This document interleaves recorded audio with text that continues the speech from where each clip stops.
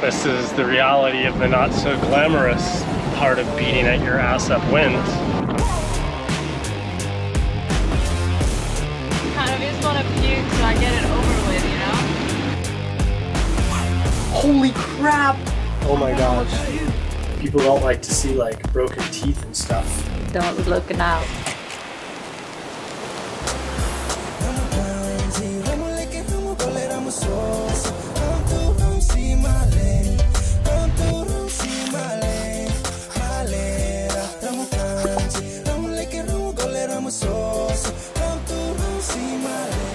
We're back on Delos. Oh my god, what a trip, huh, Cass? There is a very interesting boat that we're gonna go look at. Yeah, all right, you ready to do your first weld? So ready, I'm so nervous. Pretty much changed our direction completely. Yeah. Should we say it straight away? I can't believe we're building a boat in Australia. I know. Of all the circumstances to come together, that was probably least likely that I would have predicted. Yeah. For sure. So if you haven't seen the last 2 episodes, go and watch them because we have some major things happen in our life. And now we're gonna go for a little leisurely sail. We're about to set off in these conditions. Delos is anchored in this bay here, a super beautiful spot, but very exposed to the swell, turning our floating home into a bit of an amusement park ride.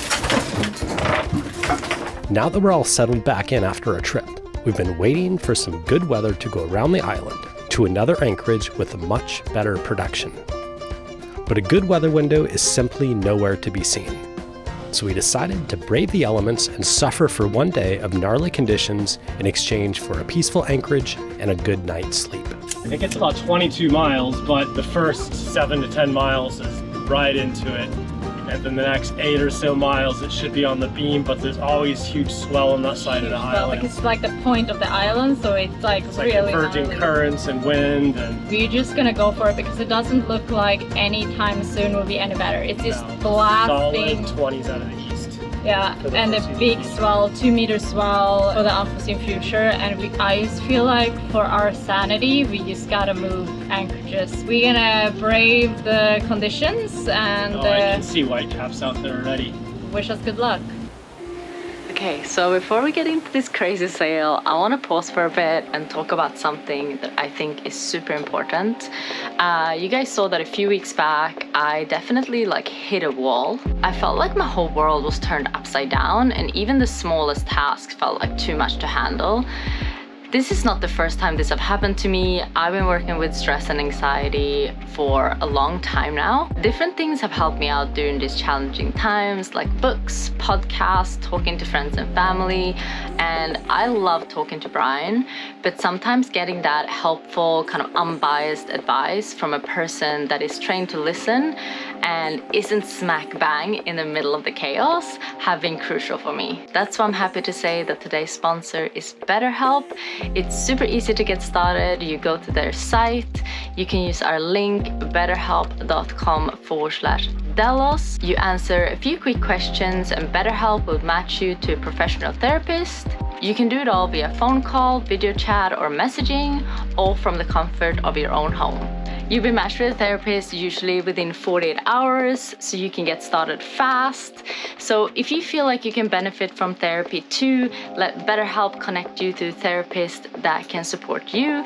Visit betterhelp.com/Delos or choose Delos during sign up and enjoy a special discount for your first month. Okay, now we're going sailing. Here we go. I just saw 24 knots true. Perfect. Perfect for our first sail. Yeah, right into it. 23 knots true wind. Apparent wind is like 28, 29. I don't think it's too bad. We've kind of got the sails reefed down. We're on the second reef on everything. And just kind of bashing our way into it. We've got 6 miles to round the corner, which isn't bad, but I think we're gonna have to actually, because the wind and the swell and the current is all against us right into it, think we're gonna have to sail 12 miles to make this 6 miles. Let me pause for a second and explain what I mean here. We're traveling east, in the exact direction that the wind, waves, and current are coming from. Because of the way that sails work, we can't sail directly into the wind. We need to turn the boat in an angle to the wind so that we can generate some forward motion and lift.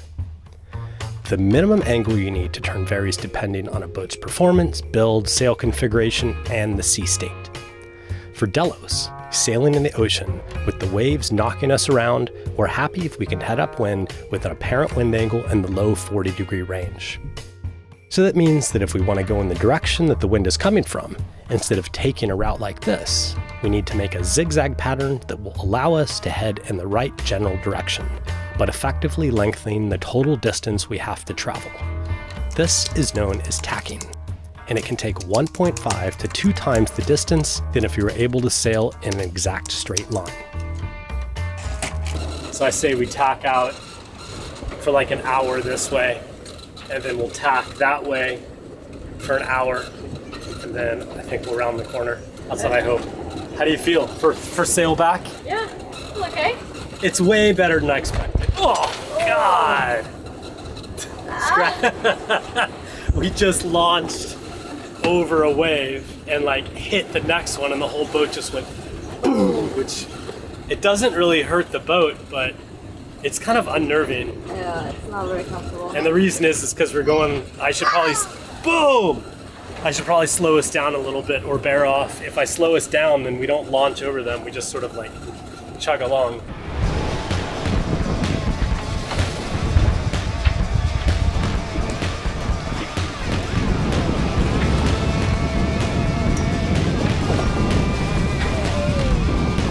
Brian is braving it and decided to go up on the bow with the 360 to get some shots.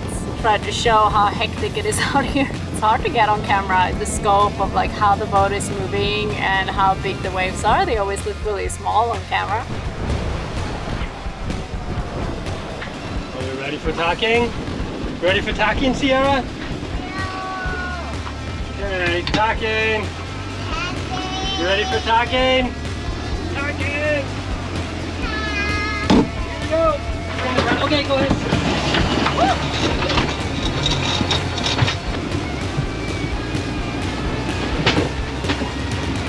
Ah! Sorry, Sierra.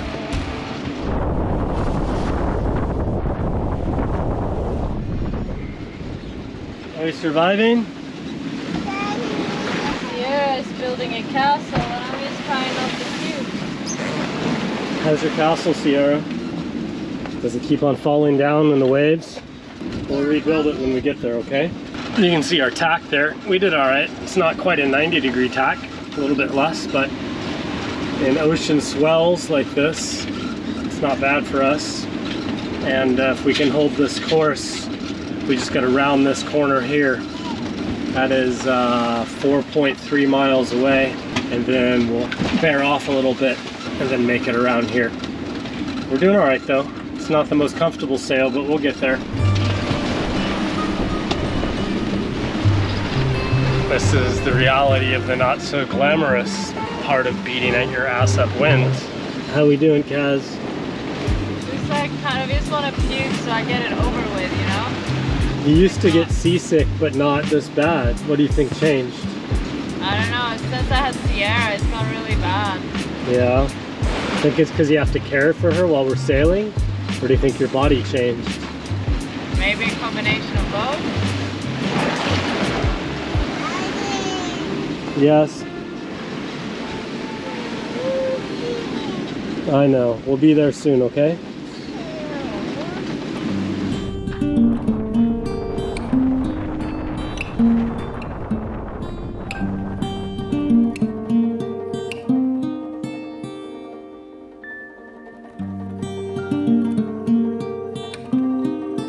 Alright, we're just rounding this corner of the island here. Conditions are pretty brutal. It seems like the sea state, it always kind of stacks up. Usually a lot of current, because all the swells hit up against the island, and then you've got waves reflecting back off the island, and it just gets real mixed up.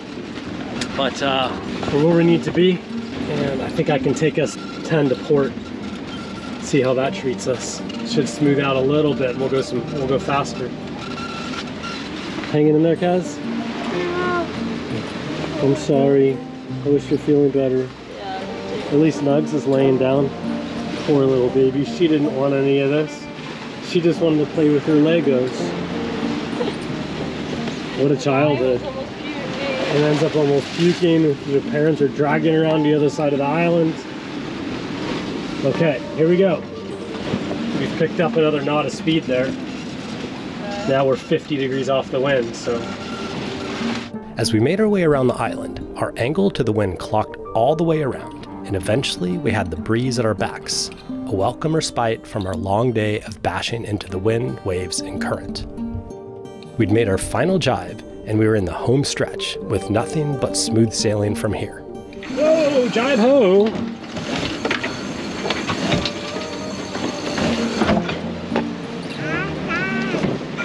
High five. That's it.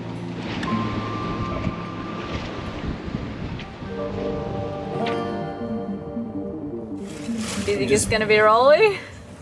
I already feel some protection from the island, so I'm voting with we made a good choice, because I just can't imagine if we made a poor choice and we get over here and this anchor is worse than the one we just left on the flip my sorry. It's true. There's nothing worse than a bad anchorage, guys. I know, we've had plenty of it in the last couple of weeks. But hopefully, let's cross our fingers, hold our thumbs, that it won't be worse than where we left from. Oh, it's going to be so much better. To say it was better is an understatement. We had arrived in paradise. After finding a cozy spot in the anchorage and dropping the hook, we went down below to survey the damage from the day's chaos. My AirPods flew out. I found one of them back in our bedroom, one of them here. Like shit's all over the floor. This cabinet flew open. I had to replace, like press that back into place. The random potatoes. Potato! Did you find another potato? Ah! 5 potatoes! This one probably flew out of here. Let's put stuff back in place. What happened to your rooms? Oh my god, Sierra. Yeah. What happened to your room? The waves make my room messy. Two! Like that. Åkte de så vågorna? But we made it. I feel slightly dizzy. I'm gonna sit outside and have a drink. But it's a beautiful anchorage and it's not rolling. I'm so excited. But the excitement wouldn't last long, because the very next day... Oh my god, Kaza, no! Holy crap! Was that one of your caps? Is that the one? I was literally just eating rice. Oh, you know I hate things to do with teeth and nails. Are you okay? Yeah. Oh my I don't know what gosh. to do. We're gonna have to look this up. Help! Help, please! Help is not a strong enough word to describe what we needed. Over the course of the next 24 hours, we were about to go through a roller coaster of confusion, comedy, and a casual hike across the entire island to get supplies. But let's not get ahead of ourselves just yet. Before we dive into our dental drama, I want to backtrack for a second and explain just what a cap is in case you're not familiar. So here's a quick recap on what you need to know. When a tooth gets damaged or infected, it needs to be shaved down. In Kaz's case, she had a root canal done in Mexico just over a year ago, and was now left with a little nub which is vulnerable to further damage or infection. So they cement a cap on top to protect it. So losing a cap is kind of a big deal, and can lead to some pretty serious issues if left unaddressed for a while. I got some pictures here. People don't like to see like broken teeth and stuff. Don't look now. Don't look at that. That's the crown. That's the inside of it, right? That's my nail polish. That's Kaz's well manicured finger. The top part, right? Yeah. There's also your finger. And then here comes the mouth. Ew. So it's obviously this one. Yeah. So this must have been where the root canal was done and then filled, right? What to do if your crown falls off on a weekend or at night.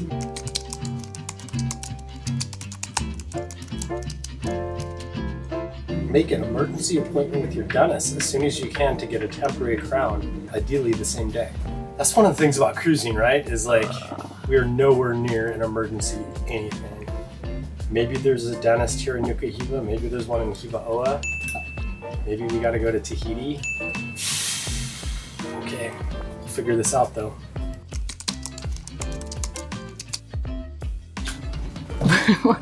I'm onto a mission here. It actually doesn't look too promising for a dentist here in the Marquesas. I put up some posts on the WhatsApp cruisers group and they said the last person that happened to here and they had to fly to Tahiti. But then apparently there's this, you can just glue a crown back on as like some sort of a temporary measure until you can get to a dentist. So I'm trying to research that. We also have our little dental repair kit that I didn't even think to check. And look at this. Dental Medic, a temporary filling mixture, protect the tooth from further damage. If we can just glue that bad boy back on. Being a DIY guy, of course, fixing our dental mishap ourselves was my first instinct. But before we went down that potentially sketchy road, we needed to do a little bit of research and see if this was actually a good idea or not. And given our background, we knew just where to start. What's going on, Brian? There's a YouTube video. Are you ready? Oh my god! How to cement a temporary crown with temp bonds. Look at that. There it is. That's exactly what yours is. And we're going to cement it on with temporary cement. YouTube confirmed that we were not, in fact, insane for attempting to do this ourselves. And so we decided... I think we should just do it. I agree. Okay. Just getting our supplies together. We need our temporary cement. We got the glue right here. We need a mixing pad. We're gonna mix it on top of that. A mixing spatula. And then we need our Explorer. We don't really have any dental picks, but I do have these. These are my trusty engine room picks. They work good for machinery. I think they look good for Kaz's teeth. I just gotta get the oil and grease off of them and then sanitize them real good. I'm just getting some of the rust off of these for you, Kaz. She's gonna use her beaver tail to mix it together. So she's gonna begin mixing. Okay, this is Anaho Emergency Tooth Repair Services on call. Oh my god. You ready? Mm-hmm. Here we go. Operation Fix a Tooth. I hope this stuff isn't expired. Oh no. It's old. Oh, I think it's old. Look at that. I don't think it's supposed to be like that. I don't think that's good, Kaz. I think that's way expired. So close yet so far. Our high hopes for a quick fix seemed to have been dashed, so we took to the internet to see what else we could come up with. The cruiser community is awesome, and I put out a message on the Facebook, it's like a group called Share Info French Polynesia on actually Facebook and WhatsApp, and then somebody responded on WhatsApp, and he's actually a dentist on another boat. And I told him, I think this stuff is expired. And he's like, well, yeah, that's a number, but the chances are it'll probably still work. And so what I'm doing is I'm just mixing it up as a batch, as a test, because we have more than one. And then he said that he would FaceTime with us and walk me through the procedure. Hi. This is my bride, Angie. Hi. Meet everybody. Hi. This is Mark and Angie. This is so random, huh? So here's what it looks like.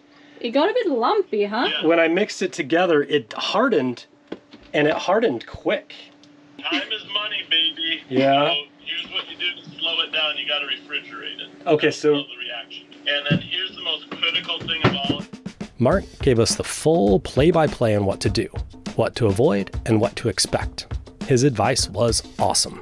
We were so relieved that we would in fact be able to use our crusty old glue, and having that last bit of encouragement from an actual human dentist that knew our situation was definitely what we needed. Thank you guys. Thank you guys for all the info. Wish us good luck. Wish us luck. We'll let you know how it works out.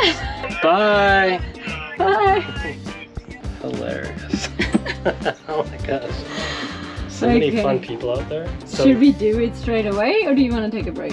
I thought you wanted to take Nugs for a walk on the beach, and then we can come back. Yeah. Okay. Get you hopped up on Valium. No. I'm gonna take a couple rums. You can't catch me. In cruising, everything is a trade-off.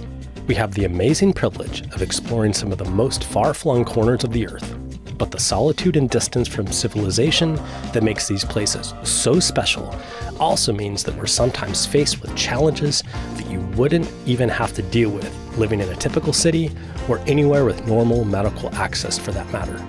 But luckily, with a well-stocked medical kit, our satellite internet, and the ever-growing ease of accessing information and connecting with other cruisers, it looks like we would be able to skip the $2,500 round-trip flights to and from Tahiti and handle this situation in the comfort of our own floating home. Okay, we're back from our walk. We're gonna go for it. Maybe that much. Oh yeah. What? Oh yeah. What do you think? Yeah. Going for it. Okay, try it.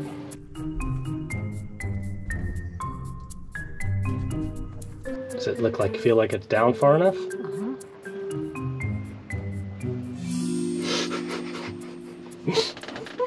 Okay, we gotta wait for 5 minutes now. Pull it out, let's see our handiwork. A little bit nervous. How does your bite feel? Great. It does? There's no, it's not too high?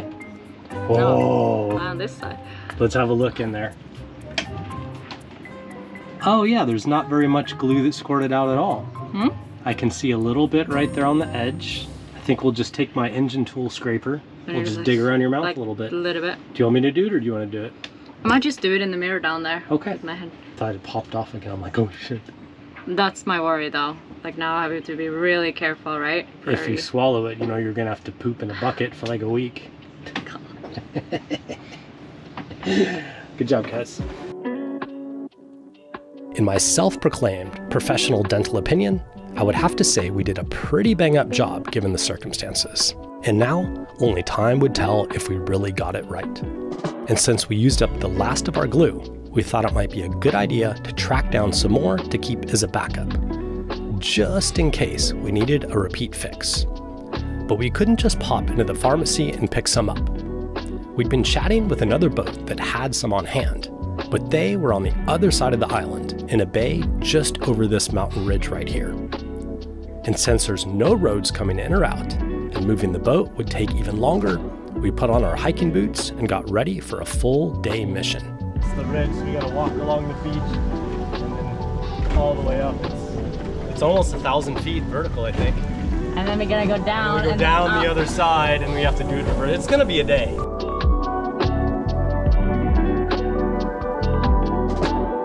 And off we go. How long do you think it will take us to go to the other side? Well, it depends on how many flowers she picks along the way. You love to stop and pick flowers, huh? Yeah. Okay, let's do this.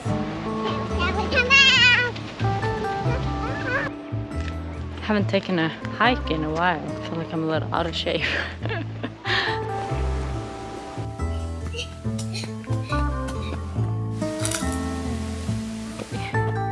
It's kind of a sweat monster. I'm so sweaty, Sierra. Me? Not you? I wonder why. I think we're almost at the top. Look at that view. Baby? What's that? Stone? Goo goo gaga. We were treated to a pretty sweet view of Delos from the top before it was time to begin our descent into the other side of the ridge, into the valley and the village below. We made it to the road. Now we just have to go down into the village. It's a beautiful walk. I love these mountains. It's amazing. Oh, there's our friends. We see our friends. And as an exchange for the tooth glue, we brought them some moonshine. Oh! As promised. Oh! That's all we have left. Nice trade. Thank you so much. Easy now, easy. Who's driving? I just want to smell it. I just want to smell With my tongue. I want to smell it with my tongue. With the glue in hand, we breathed a big sigh of relief as our dental saga was officially over, for now at least. We had actually been to this bay before, and we knew of a really good local restaurant that served a killer lunch that would make the perfect stop to fuel up before the return hike back to Delos.